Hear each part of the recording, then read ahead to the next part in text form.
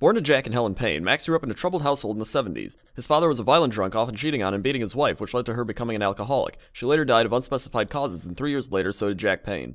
Max was orphaned, but he grew up to be a police officer. He was the top officer in the academy and was quickly promoted to detective in NYPD. Max and his partner and friend, Alex Balder, were heroes, busting a major Punchinello drug deal. Balder would later join the DEA, but Max refused to follow him because of the harsh undercover work. Later, Max would save a woman, Michelle, from a mugging who eventually became his wife months later.